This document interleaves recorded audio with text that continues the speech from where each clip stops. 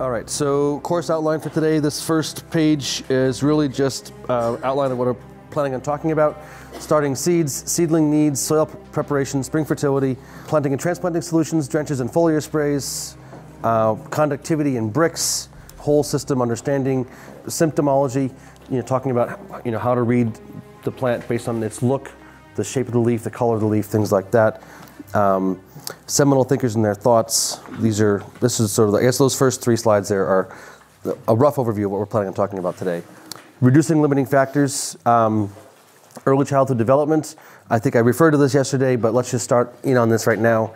The concept that there's a very similar dynamic with what the life experience is, at birth and just thereafter. Your brain is very plastic. They say it's very malleable. Your psychic capacities, your bone density, your immune system function, a lot of the stuff is not set when you're born. The environmental conditions after birth help determine what your trajectory is for life. And once that's set, then it's difficult to change. You can change it, but the trajectory, the course is set for this incarnation. So as it is with humans, for people who are familiar with early childhood development, so it is also with plants. Some of the critical environmental conditions we talked about yesterday. One of them I didn't talk about was soaking of seed. A minor point, I don't want to spend a lot of time on it, beginning the germination process through soaking seed can facilitate germination of things that otherwise would be difficult to germinate. If you have a hard time getting spinach to germinate in this, summertime or things like that, if you can soak the seed, you can get basically it to soak. It'll begin to expand, and that germination process will begin. Spinach is a large seed, so it's not that hard to work with when it's wet. Carrots, getting carrots to germinate, soaking them first means they get all stuck together, so that's a pain in the butt. You can do it, but it's difficult.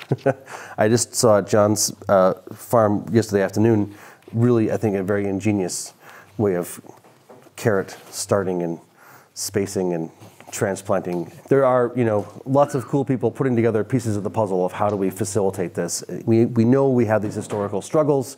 How can we practically address them and really move the skills and the knowledge forward? I will generally only soak my seed when it's a otherwise fairly adversarial environmental conditions.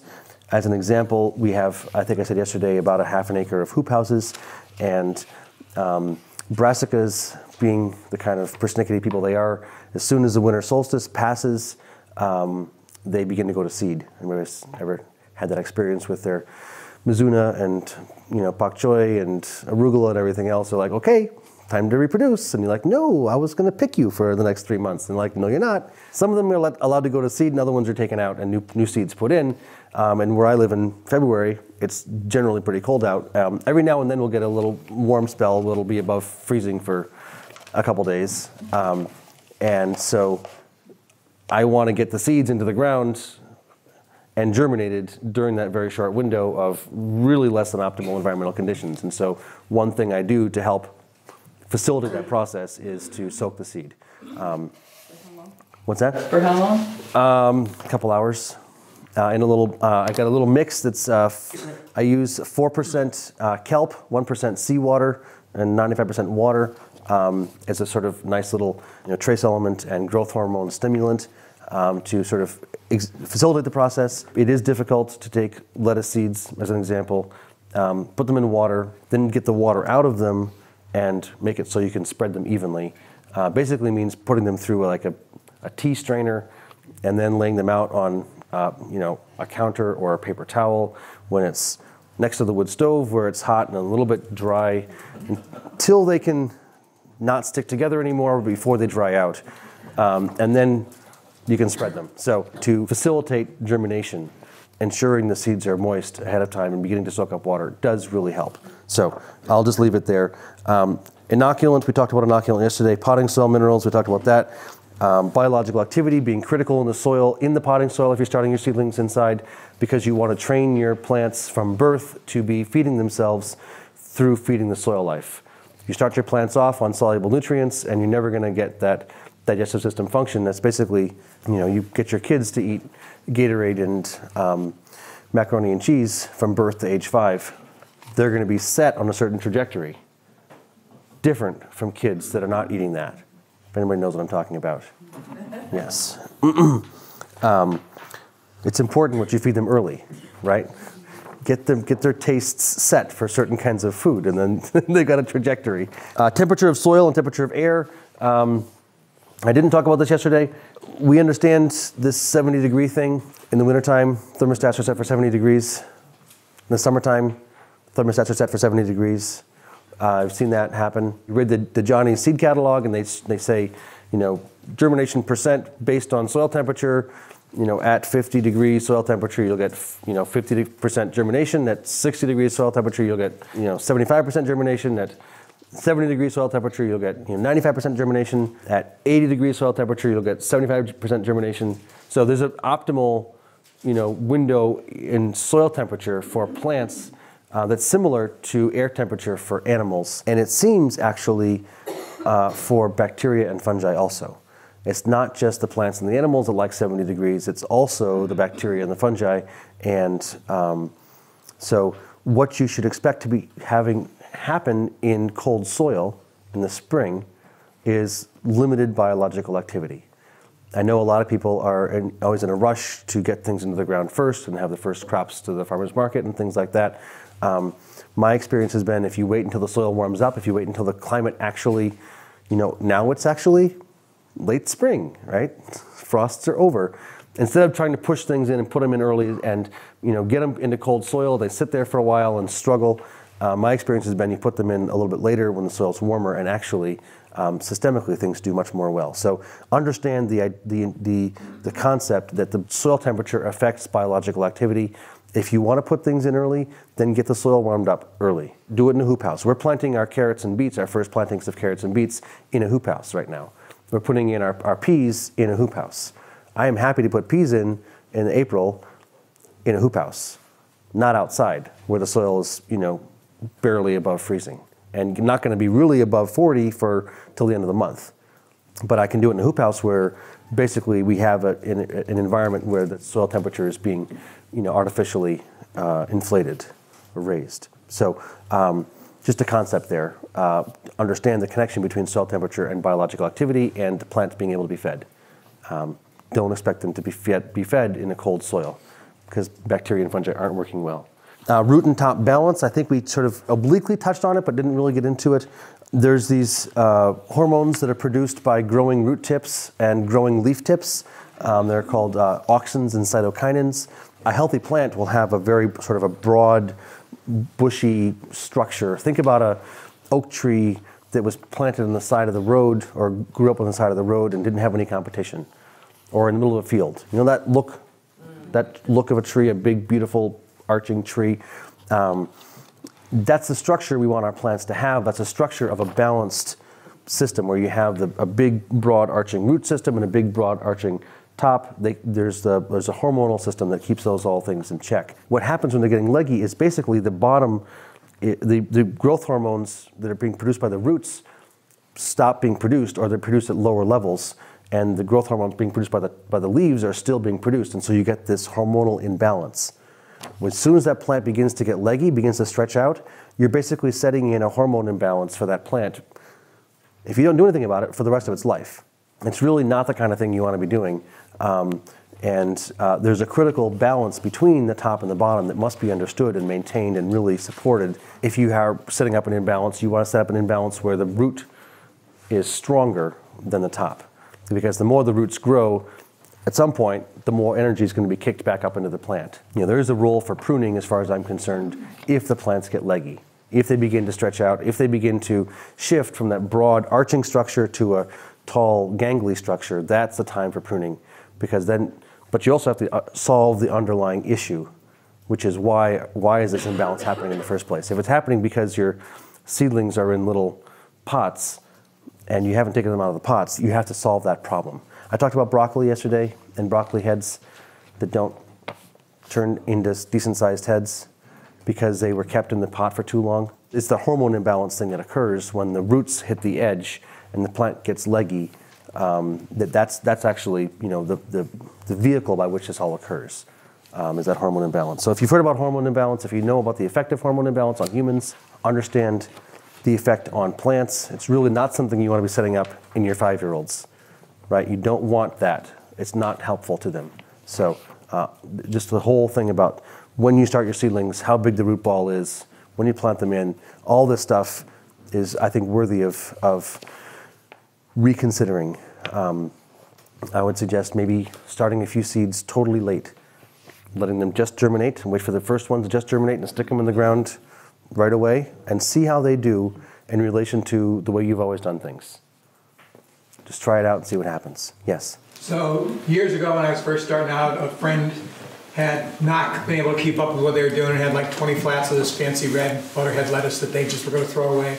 I took them and I had access to lots of nettles. I made a nettle fermentation, gave them lots of high nitrogen nettle tea.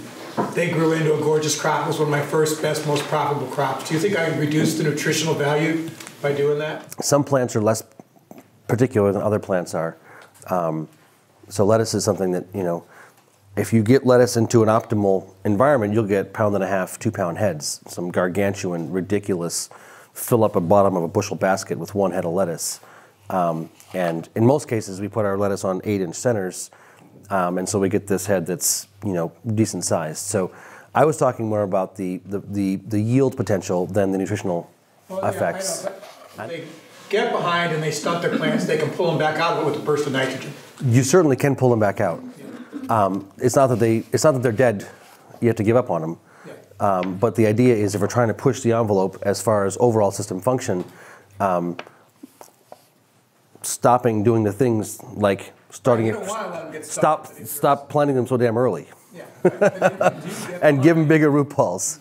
Yeah. When I was hearing from you, I was like, well, maybe I shouldn't tell people to do that because they're actually not growing anything that's got any nutritional value. I don't think it necessarily affects the nutritional value significantly, although I don't know because we haven't really looked at it.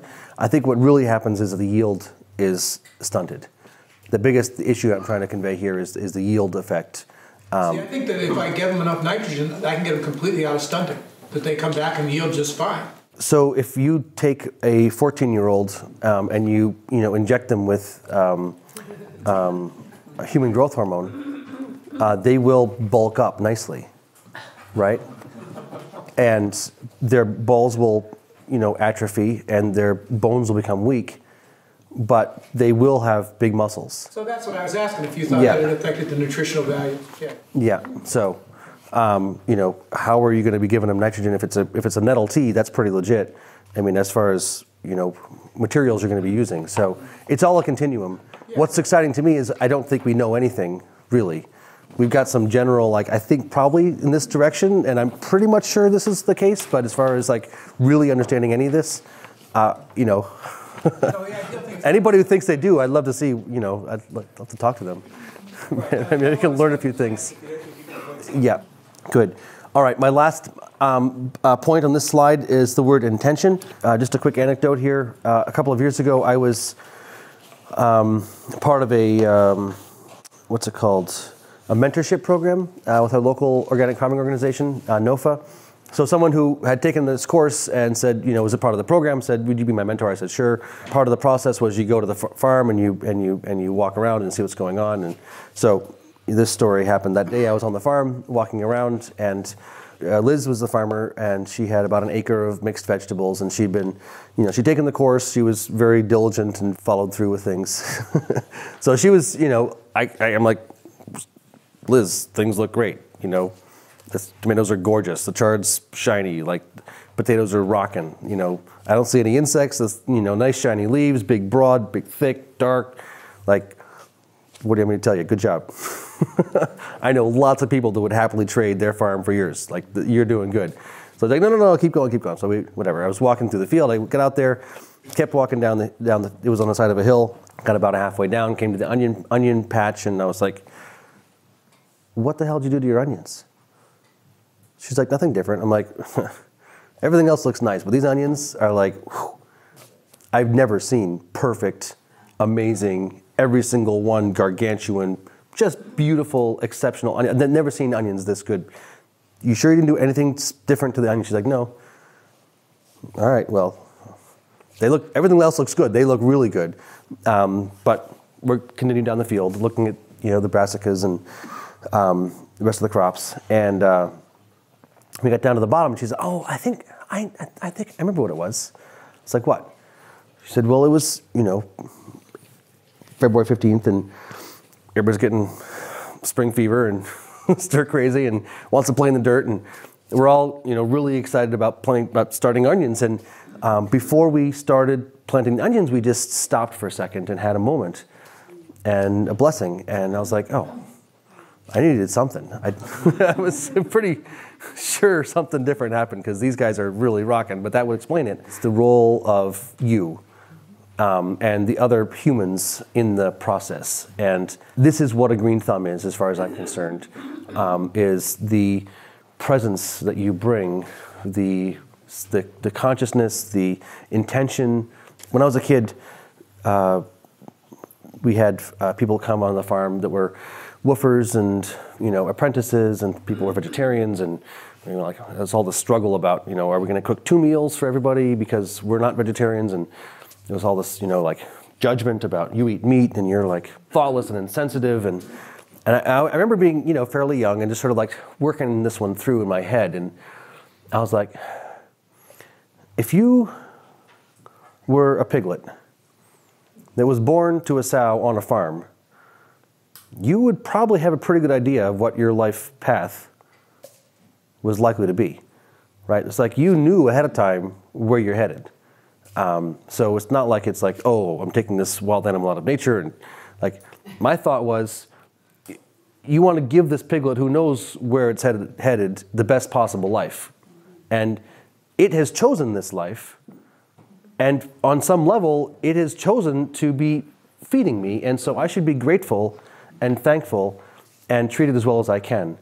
But this is the contract, basically. It's assumed by the fact that it chose to be here. And I feel the same way about plants.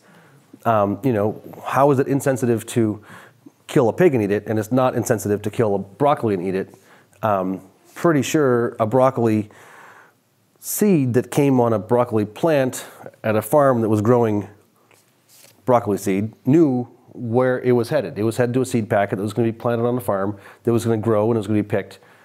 Pretty sure it chose ahead of time its incarnation, and I see it all as sentient. And what I would like to say is, let's acknowledge that sentience and appreciate it and respect it and be present with it. And I don't know, there's all kinds of stories and thoughts and ideas about how to do all this.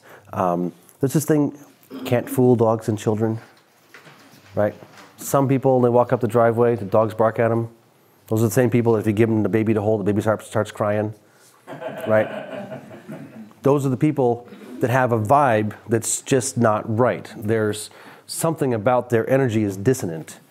Those are the people that when they're transplanting seedlings in the field, half of them die, I would say. And they're not bad people necessarily, but there's something off about their vibe. And, dogs and children don't understand English. What they understand is vibe. They understand the space you hold. They understand the energy you hold. And so for me, the energy you hold when you're dealing with your plants is extraordinarily important. Are you appreciative? Are you thankful? Are you joyful? Are you nice to be around? Or are you not nice to be around? If you're nice to be around, they're going to feel happy in your presence in that same way that dogs and children will, as far as I'm concerned. So we'll talk more about this as we proceed through the day. But in general, starting at the beginning, having that, taking a moment for that. And I don't recommend ceremony or, speeches. Like, I would suggest that's the feeling that's the important part. And, you can happily go about your process of expressing deep gratitude in the presence of 5 other people, and they have no idea.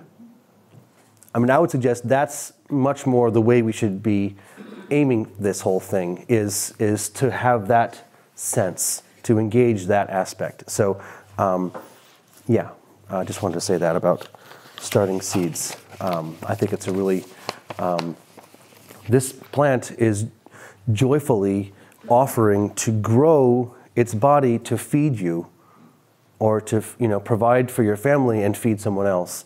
It's doing it of its own free will with joy, and you should be, honor that, accept that, appreciate it. Say, thank you very much. I'm so thankful. Look how beautiful you are. Like, I don't think this is going to hurt at all, right? And you don't have to say it out loud if you feel self-conscious. But that attitude, I think, is really, really important. It's not just about, how the planter works and, the numbers of seeds you're planting and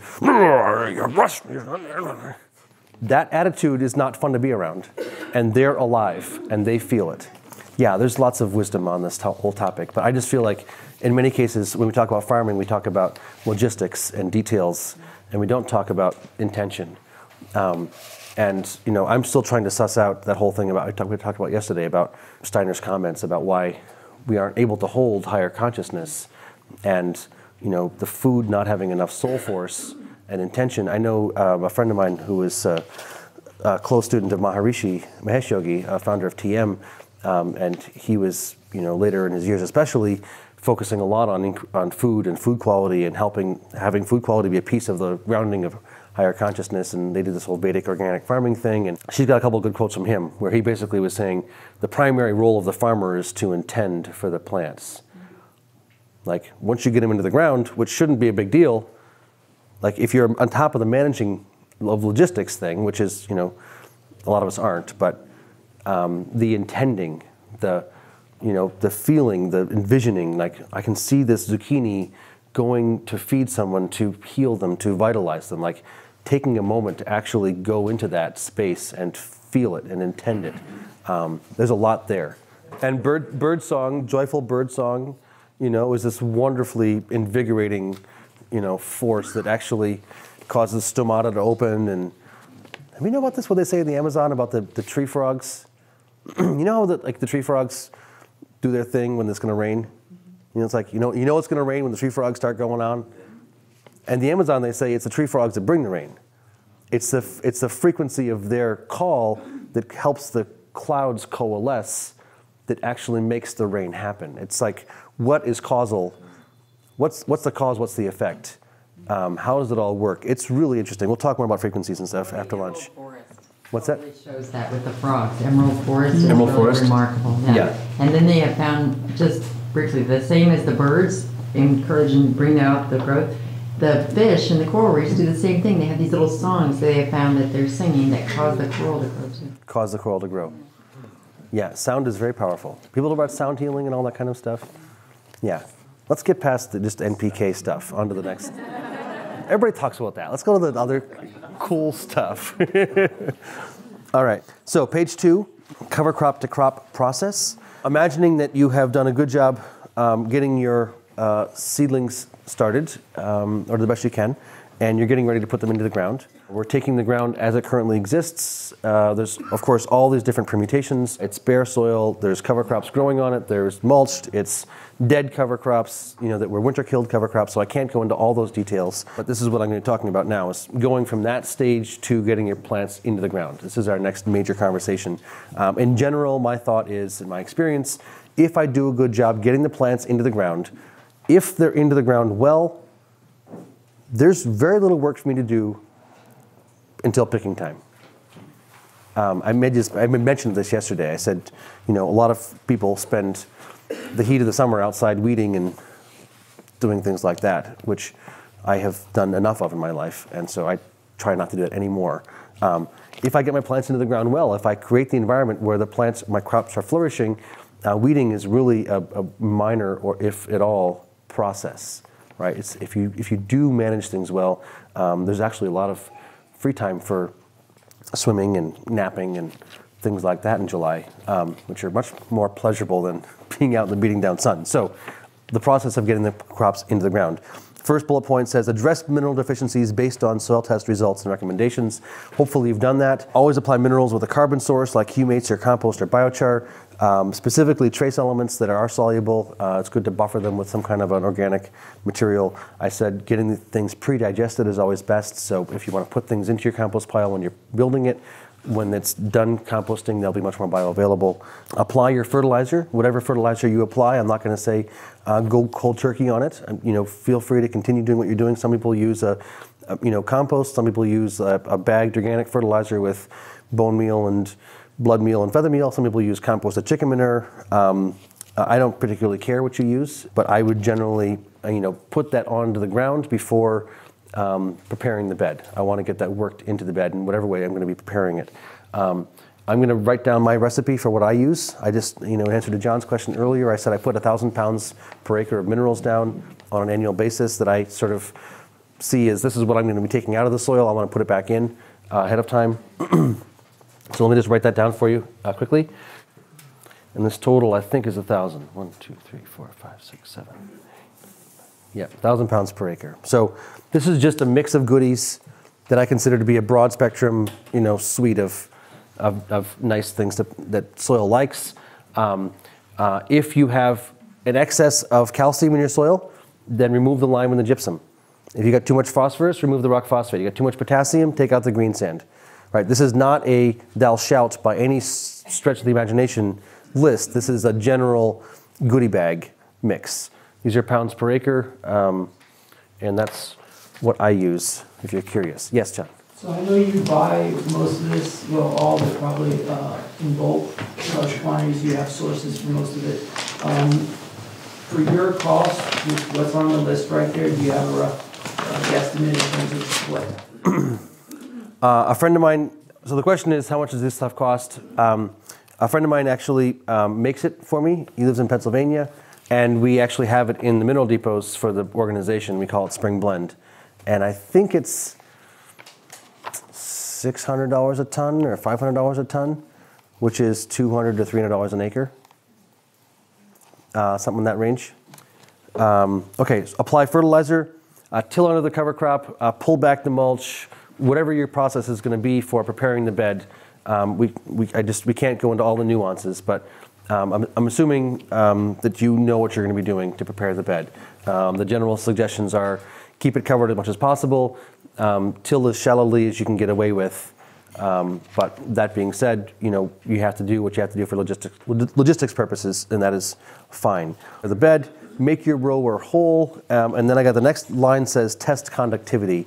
I want to talk about conductivity for a little while. I think it's a really exciting and important piece of the puzzle that I don't hear a lot of people talking about.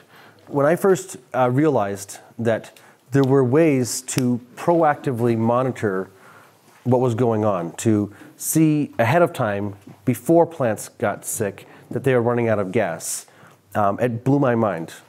I had always sort of assumed that you put the plants in the ground and you sort of hope, and then you get 3 weeks and then the flea beetles come in or the powdery mildew comes in and you're basically like, yeah, well, that's what happened last year. I never knew there's ways you could monitor the system and see ahead of time what your likely situation was, and be able to predict when they're going to get sick based on certain environmental conditions. And that's what's so exciting about the refractometer, the bricks, which we'll talk about after lunch, and the conductivity, which we're talking about right now.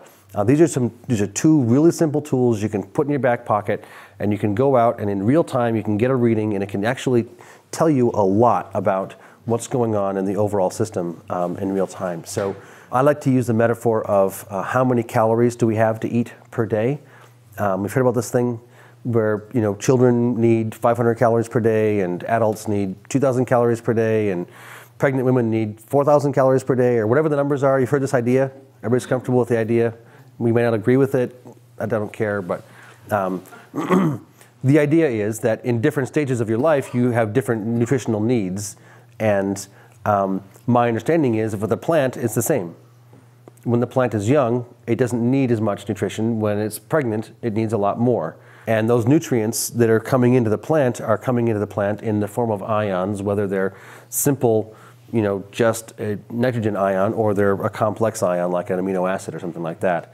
They're ions that can be measured with a conductivity meter. Electrical conductivity will tell you functionally how much nutrition is flowing in the soil right now for your plants, how much is available right now for your plants to eat. I think of it as a really good way to proactively see how much food my plants have to eat. And if I see the conductivity drop, then I know my plants are going to be hungry, and I should expect to see the lipids coming off of the leaf. The plant will go from shiny to not shiny, and then it'll begin to get not green anymore. based on the fact that it doesn't have any food to eat, which I can tell by sticking something in the ground and getting a reading in real time. So for me, this is a really empowering process of being able to proactively monitor things. I'll talk about it now as it pertains to planting, because in my experience, in many cases, in the spring, when you go to put your seedlings into the ground, the conductivity is insufficient for your plants to grow. There's just not enough nutrition available, and which is why when you put your plants in the ground in the spring, they sit there.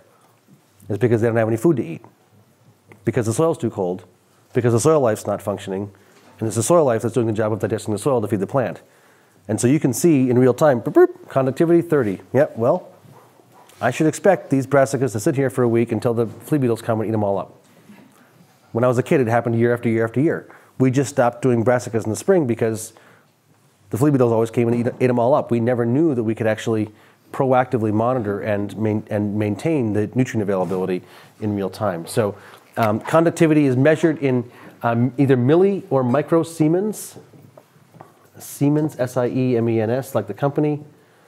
For the life of me, I cannot remember which one's which. So one of them, the target level is 0.15, and one of them it's 150. When you put the plants in the ground, you want to get your conductivity meter and stick it in the ground, and you want to see a reading of this before you put your plants in the ground. A conductivity meter, I don't bring them with me on the airplane because they get taken away by the TSA because they have this little probe piece on it. It's a little metal probe. It's about that size. That's like pretty much exactly how big a conductivity meter is. It's got a little on button. It's got a little screen. And you just take it and you put it in the soil. We'll turn it on, put it in the soil, and you'll get a number that pops up on the screen. Like that. It's really cool. And you can put it into the soil 1 inch or 2 inches or 4 inches. You can put it in the middle of the bed, the side of the bed, the pathway. All of a sudden you're like, interesting. All of a sudden you get these numbers and they vary, right? It's like 150 here and 300 over there and 500 over there. What's going on? And then you can stand back and you can see, based on the conductivity, how things are growing better over here and worse over there. And pretty soon you don't need the meter anymore because you can see the plants and you can see the nuances and the variation. And you can see, oh, middle of the bed, things are turning yellow, conductivity's low. Edge of the bed, things are still green, plenty of energy. Great. I need to do something to stimulate the middle of the bed. I can see this is running out of gas. So anyway, it's a really exciting tool to have in the toolbox. Conductivity meter. Is higher better or is too high something that's bad? Yeah, so we want to see a continuum that proceeds through the growing season. It looks something along the lines of this. Each of these hash marks being a weekly check. I remember when I was 18 and I was part of this agricultural exchange program and I was in Siberia farming randomly.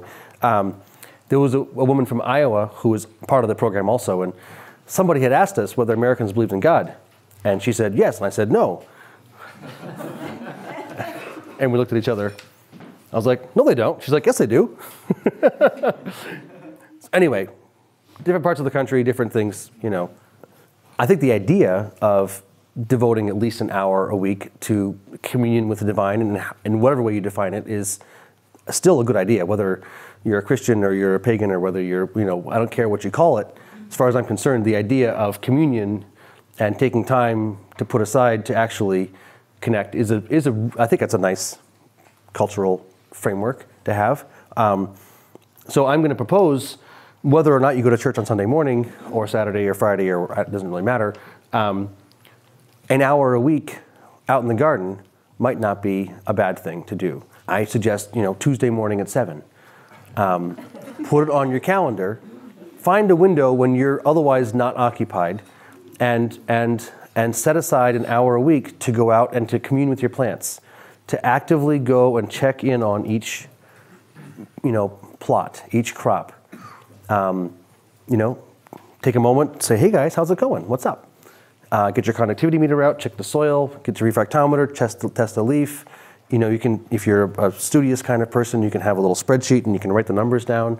You can track them over time and you can see things. My experience is the people who actually actively engage in the process of once a week, deeper check-in with numerical, you know, empirical stuff and the subtler pieces, which we'll talk a lot about next with the visual analysis, really have a much deeper, direct sense by the end of the growing season.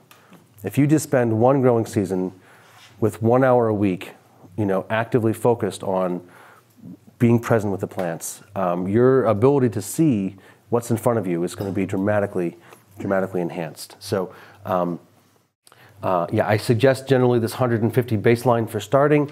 The peak, something along, I mean, actually, all this is fungible, of course, right? Everything's fungible. I'm giving you numbers, but there's always cases where they're not true. So I'm going to say the peak level here, maybe 250 if you have an organic matter percent of 10, but maybe 650 to 800 if you have an organic matter percent of 1. So the more organic matter you've got in the soil, the more of these ions are actually buffered by the organic matter and will not show up on the meter. So the higher your organic matter is, the lower this number can be, and everything's still fine. Does that make sense? You're going to have to learn over time what conductivity readings in your soil correlate with vigor and vitality in your plants, and play around with it. You would like to see this natural, slow-release fertilizer effect of conductivity increasing in your soil. That should happen based on the plants making sugar, injecting it into the soil, feeding the soil life digesting the minerals, you know, more mineral availability, nutrient availability in the soil. That's nature's slow-release fertilizer, is plants growing and feeding the soil life, and the soil life digesting the soil. That's like, there's all these pelletized fertilizers where you put it down, it's like it's slowly available over the next 3 months, or you could just work with nature, and you should have that effect anyways. If it gets too high, you can burn the roots, right? I mean, if you dump a bunch of salt on there, you're going to get a conductivity spike, and functionally, nutrients are moving too fast to be held by the roots, but they're actually, you can literally burn the roots. So in general, over 1,000 is considered to be danger zone, and in which case you want to be adding something like humates to slow things down. You want to be adding some sort of a carbon source that will buffer that and that will hold those nutrients.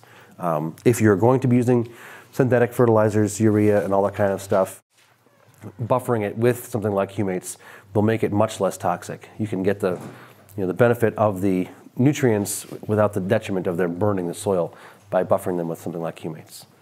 You had a question? I just, on the conductivity meter, so I bought a little green meter that was a 3-in-1. It gives you the temperature, the pH, and the fertility. Mm-hmm. And you get numbers off that. So when they're measuring fertility, is that what that's doing, or is that just some? I don't know. If you can read if it's measuring either milli or microsiemens. No, it's not. I don't know. It just gives you a number. You know, where the higher the number is more fertile. However they determine. There's your question. I don't know. Yeah, couldn't say. All right. So it is about 10:35. Can we take till 10:50? 13 minutes. Stretch and pee and coffee, and we'll reconvene.